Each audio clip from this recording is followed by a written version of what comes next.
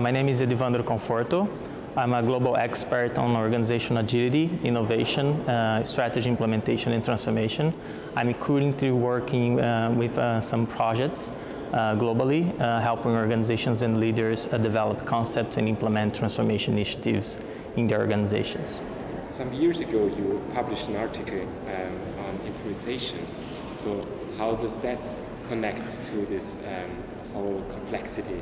Yes, and I was really glad to meet you and learn that you're doing some research in that area, because I'm also one of my hats, my background is in research. So my master's degree, my PhD, and even I worked for 2 years at MIT, studying improvisation, hybrid models, and hybrid organizations and innovation.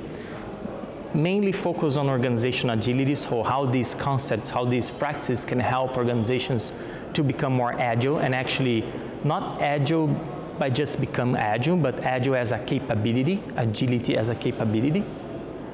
And in 2016, we did a research, 2 years later, before we started research, and we published an article, Learning the Art of Business Improvisation at MIT's Law and Management Review in 2016.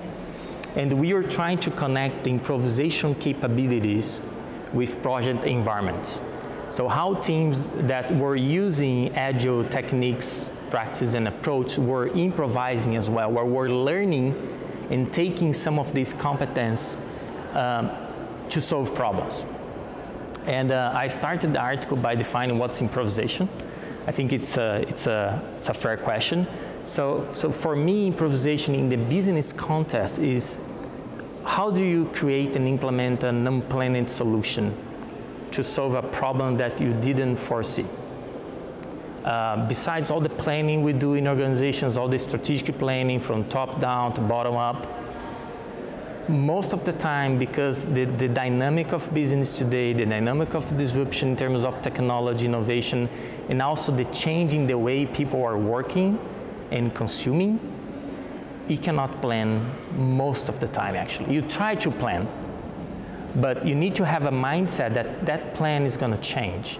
And that's where today, even more important today than like a few years ago when I published the article, I must say that our improvisation capabilities are extremely important. And there are many ways that organizations can try to emulate or develop these capabilities. So you don't need to be an actor or a singer or a jazz player to learn these competences, but you can develop and can help your teams develop these competences in your team, in your projects, in your operations across the organization. So improvisation is really important today because the pace we are changing and all these innovations, these disruptive changes that are happening in organizations, they force us to have a different mindset and a different behavior when you look at planning and when you look at doing things. So I'm not saying planning is not important. Planning is extremely important. But if you don't have these improvisational capabilities, chances are that when you hit a problem or something that you didn't plan it, you're going to get stuck. And that's the issue. That's the difference between really agile organizations compared to those organizations that don't have this capability. What kind of capabilities are these improvisational capabilities? That's a good question. Let me see if I can get a list of them.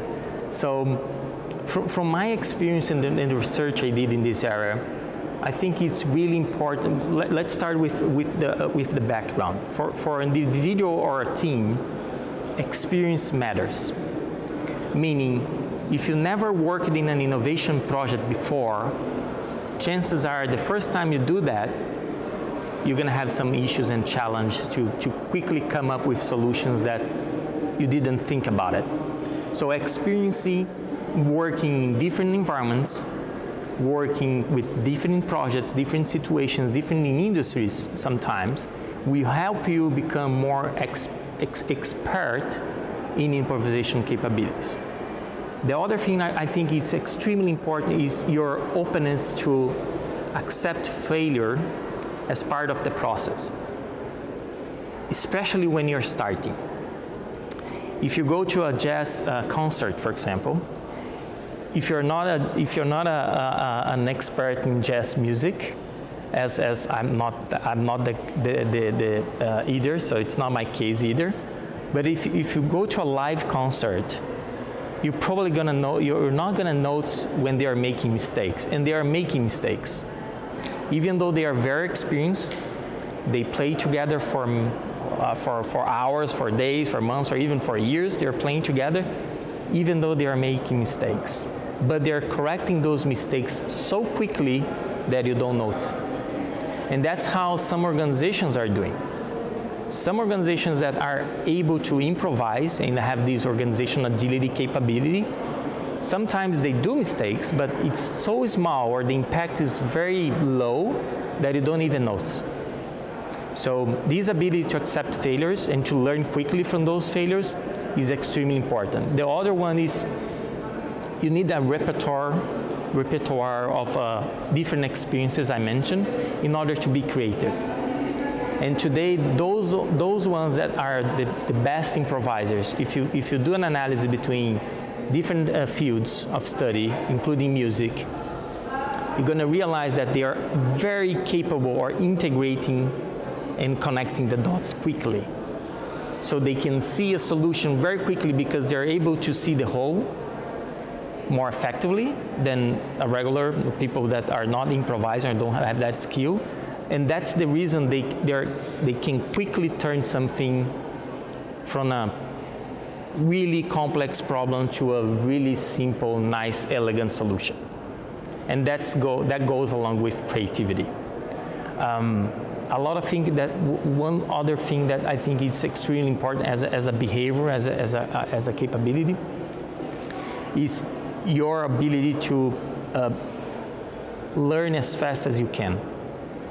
And that also goes along with the failure aspect. So today, because you are, for example, you are bombarded by a lot of information. You have social media, you have so many articles being published every day, so many books. You have plenty of information. So we don't have any issue about availability of information and data.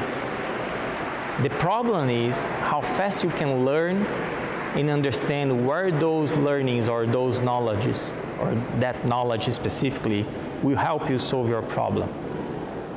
So you need to be connected, you need to be able to navigate this social environment, this digital world.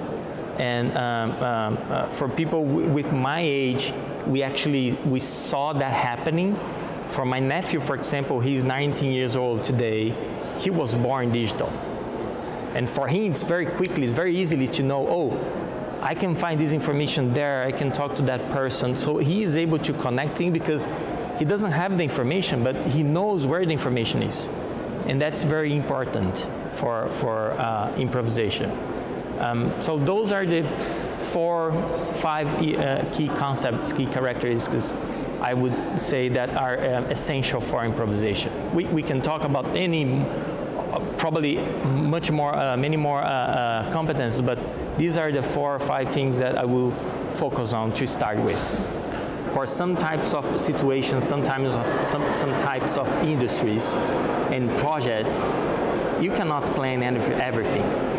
And that's where I think that's the sweet spot for you to start trying and experimenting some of these improvisational capabilities. So in my article, I described some situations in which you can do that. So it's very good to have a team that understands the whole concept together. It's very good to have an environment, a working environment with visual aids that will help you, visual artifacts, visual tools that will help you improvise. So you need to build that environment.